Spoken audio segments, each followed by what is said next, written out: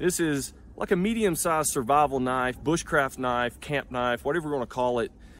So we have this Off-Grid Knives Ridgeback, and this is going to be an initial impressions review, and we're going to do a long-term review later on of this knife. So the metal that this thing has is a Sandvik 14C28N steel, and it's a type of stainless steel, has a 61 hardness, but this thing is just amazing.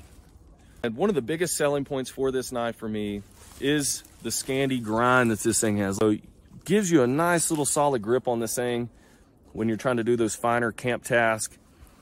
The micarta scales, like your hand just kind of fits in the crook here, and it's just at a really nice angle to be doing all those tasks. You know, it's just a really nice knife design.